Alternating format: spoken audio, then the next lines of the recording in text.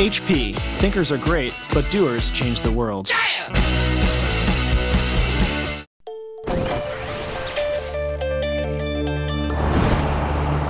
Sometimes power can be generated in the most surprising places. Israel is a country with few natural resources, but these innovators are tapping into the mechanical energy generated by the traffic on the highways and trains on the railways. Innovators achieved a breakthrough in the alternative energy field.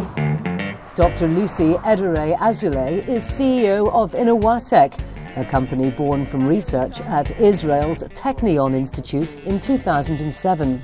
We can convert mechanical energy into electrical energy. We embedded this precursor. The breakthrough Dr. Edere is describing is a whole new application for piezo-electric materials. It's a very familiar material. Everyone knows them, everyone actually uses them at home. Digital watches use piezoelectricity, as do cigarette lighters. If you press on your light to light a cigarette, for example, so you press on it, it generates electricity and it makes the spark. Piezoelectricity is generated when mechanical pressure is applied to certain crystals and ceramics. When put under pressure and squeezed, these materials generate high-voltage electricity, similar to static electricity. People have been using piezoelectric materials for a long time.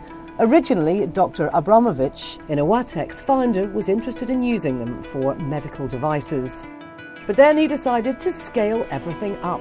We switched from micro to macro. We have a machine. Taking piezoelectrical devices from micro to macro meant constructing big disc-like generators. The plan was to install them under highways where the discs would be compressed repeatedly by the weight of passing traffic and generate a usable electrical charge.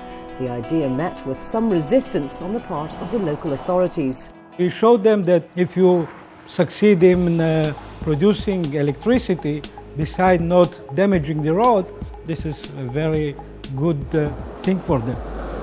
Tests conducted by Innovators indicate that all the traffic does produce a useful amount of energy that can be fed into the grid. When cars are passing over the generators, they produce electricity. The faster the cars will pass over the generator, the more energy that we can produce.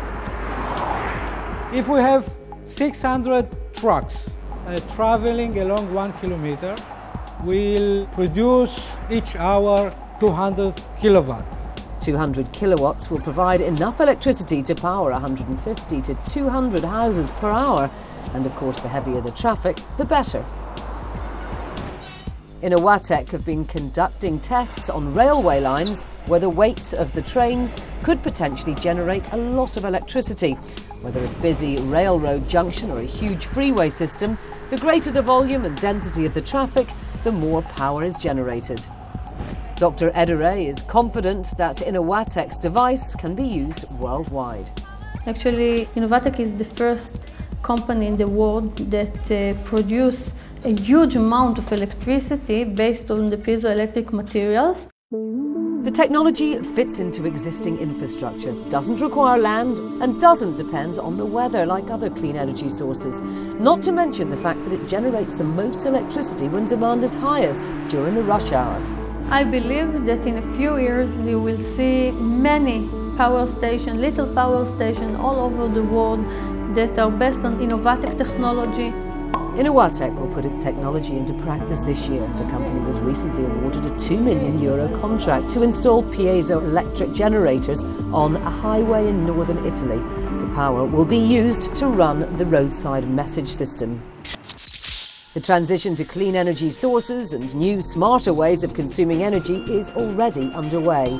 We are shifting to a low-carbon energy system at the heart of a low-carbon economy, and it has profound implications across essentially all industries. Many countries increasingly have a real economic incentive to harness renewable energy sources and to reduce their dependence on fossil fuels. As costs become competitive, the innovators who find new ways to harness clean energy will be pioneers in what may be one of the most dynamic new industries of the 21st century. I'm Andrea Catherwood. Thanks for watching.